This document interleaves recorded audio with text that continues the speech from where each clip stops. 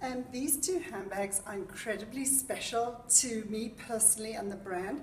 This is the lunchbox actually owned by Elizabeth Taylor and purchased back by me at the Christie's auction of Elizabeth Taylor's possessions.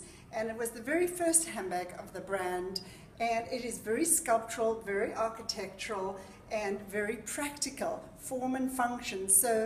And it has a shoulder strap in addition, and you can really wear it to everything except very formal, and it comes in 3 sizes. And this particular one here was recruited by Princess Diana for me to design for her in her name. It is the Princess Diana handbag, again very architectural. When she first saw it, after a year of me designing it and coming up with something that was completely different than anything that existed, she said, "Oh, it's tall and slim, just like me." And that was her stamp of approval. And it was so sweet and so lovely, and I felt so good at the time.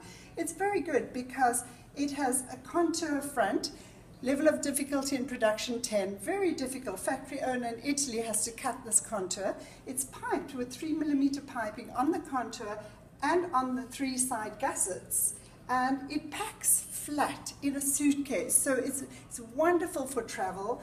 Again, it has several shoulder straps that you can interchange, and it's elegant, it's classic, it's elegant, it's regal, it's form and function again.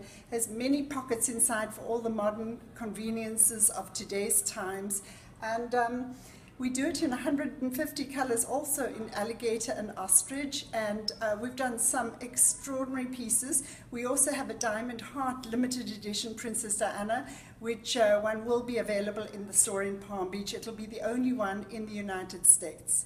And so these two are very, very dear to my heart, in addition to the Cleopatra clutch of the Oscars.